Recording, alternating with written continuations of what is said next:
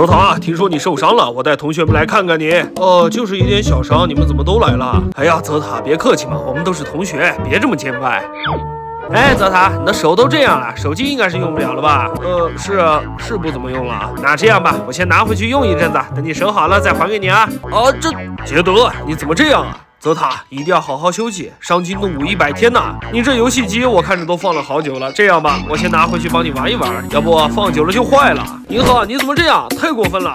泽塔，停，说吧，你想要什么？我和他们不一样，我什么都不要。你看你的手都这样了，上学肯定不方便，我就帮你把班长的职位辞了。现在班长是我了，以后有困难记得找我哦。什么？我不是班长了？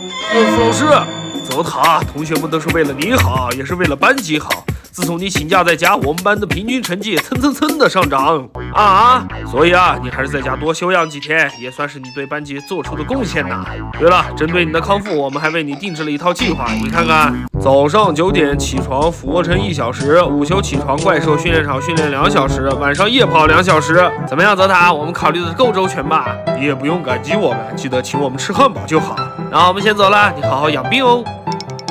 我再也不要生病了。